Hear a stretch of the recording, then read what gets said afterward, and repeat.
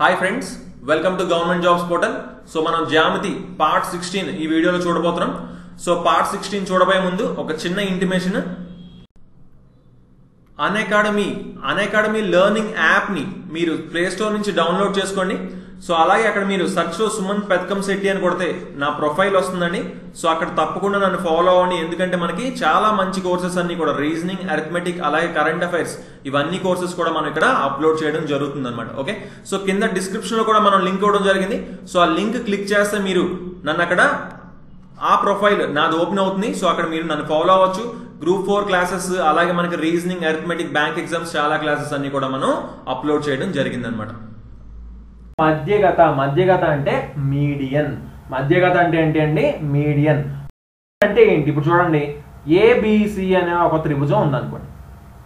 ABC అనే ఒక త్రిభుజం ఉంది. ఇప్పుడు చూడండి, బీసీకి మధ్య బిందువు డి అనుకోండి.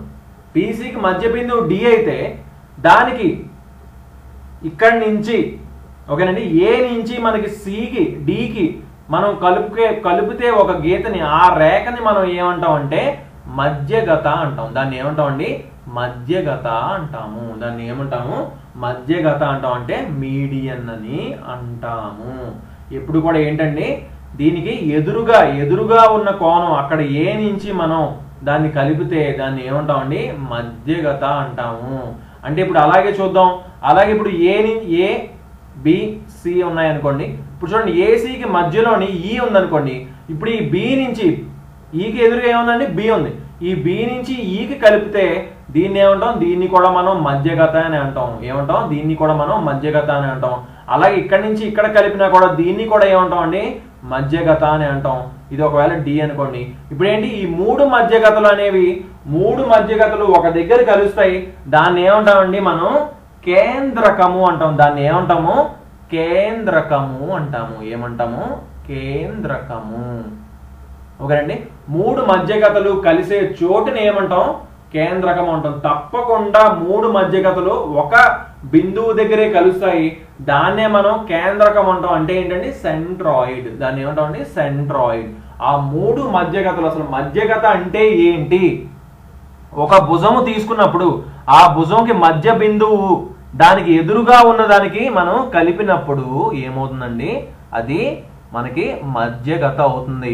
ఒక త్రిభుజంలో ఎన్ని మధ్యగతలు ఉంటాయండి? మూడు మధ్యగతలు ఉంటాయి. ఆ మధ్యగతలు మూడు కలుసుకునే చోటుని ఏమంటాం? సెంట్రాయిడ్ అంటే కేంద్రకము అని అంటాము. ఏమంటామండి? కేంద్రకము అని అంటాము. ఓకేనండి, ఇది చాలా మనకి చాలా ఇంపార్టెంట్ అన్నమాట. అయితే మనకి ఈ కేంద్రకము మరియు ఈ మధ్యగతల గురించి మనం తెలుసుకోవాల్సిన కొన్ని విషయాలు ఉన్నాయి. అవి ఏంటో ఇప్పుడు మనం చూద్దాం. మధ్యగత యొక్క లక్షణాలు చూద్దాం, మరియు మన కేంద్రకము గురించి కూడా చూద్దాం.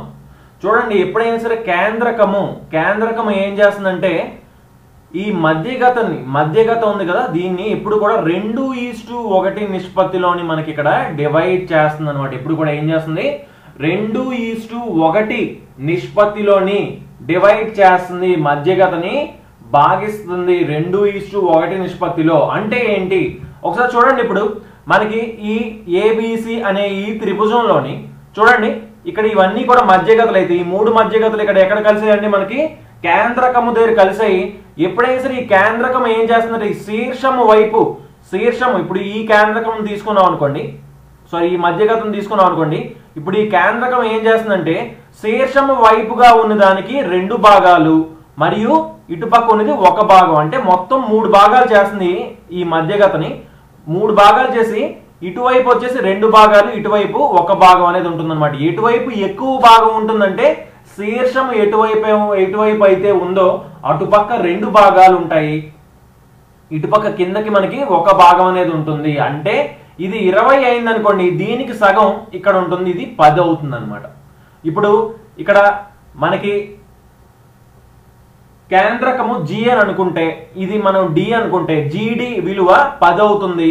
ఈ జిడి అనే ఈ భాగం 1 భాగం విలువ 10 అయితే 2 భాగాల విలువ ఏమవుతుందండి? 20 అవుతుంది. ఎప్పుడు కూడా మనకి మధ్యగతాన్ని ఏం చేస్తుందండి? కేంద్రకము 2:1 నిష్పత్తిలోని అది డివైడ్ చేస్తుంది. అంటే రెండు భాగాలు పైన ఉంటే కిందన ఒక భాగం ఉంటుంది. అలాగే ఈ మధ్యగతను మనం తీసుకున్నాం అనుకోండి, అప్పుడు ఈ శీర్షము వైపు ఇటు రెండు భాగాలు ఉంటాయి, ఇటువైపు ఒక భాగం ఉంటుంది. అలాగే ఇది తీసుకుంటే ఇటువైపు రెండు భాగాలు, ఇటువైపు ఒక భాగం అనేది ఉంటుంది. ఎప్పుడు కూడా ఏం చేస్తుంది, 2:1 నిష్పత్తిలోని మనకి కేంద్రకం అనేది మధ్యగతని డివైడ్ చేస్తుంది. అది చాలా చాలా ఇంపార్టెంట్ విషయం అండి. ఓకేనండి. అలాగే కేంద్రకం ఎప్పుడు కూడా త్రిభుజం లోపలే ఉంటుంది అనమాట. కేంద్రకం ఎప్పుడు కూడా ఎక్కడ ఉంటుంది, త్రిభుజము లోపలే ఉంటుంది. ఓకేనండి. అలాగే మూడో పాయింట్ చూసుకుంటే భుజాలు మొత్తానికి ఎప్పుడు కూడా మధ్యస్థుల పొడవు మొత్తం ఎప్పుడు కూడా ఏముంటుంది, తక్కువ ఉంటుంది. అంటే ఇప్పుడు ఒక త్రిభుజం తీసుకున్నాం అనుకోండి ఏబిసి అని. ఓకేనండి. ఇది 4, ఇది 5, ఇది 6 అనుకోండి. అలాగే మనకి మధ్యగతలు అన్ని తీసుకున్నాం అనుకోండి. మధ్యగతలు ఒకవేళ దీని పొడవు, మధ్యగత పొడవు ఇది 7, ఇది 2, అలాగే ఇది 3 అనుకోండి. ఎప్పుడు కూడా మధ్యగతల పొడవులు అన్నీ కలిపితే ఈ భుజములు పొడవులు మొత్తానికంటే ఎప్పుడు కూడా ఏంటుంది, మధ్యస్థుల పొడవులు తక్కువ ఉంటాయి. మధ్యస్థుల పొడవు ఏముంటాయి, తక్కువ ఉంటాయి. ఎప్పుడు కూడా తక్కువే ఉంటాయి. ఓకేనండి. అలాగే మనకి ఒక మధ్యస్థు యొక్క పొడవు కనుక్కోవాలనుకోండి, మనకు ఒక చిన్న ఫార్ములా అనేది ఉన్నది. ఇప్పుడు చూద్దాం అది ఒకసారి. ఇప్పుడు చూడండి, ఏబిసి అని ఒక త్రిభుజం తీసుకున్నాం అనుకోండి. ఇది మధ్యస్థం అవుతుంది, ఇది మధ్యగత అవుతుంది. ఇది ఎంఏ అనుకోండి. దీని పొడవు ఎంఏ అనుకోండి. దీని పొడవు ఏమనుకుంటున్నాం, ఎంఏ అనుకుంటున్నాం. దీని పొడవు ఎంబి అనుకుంటున్నాం. అలాగే దీని పొడవు ఎంసి అనుకుంటున్నాం.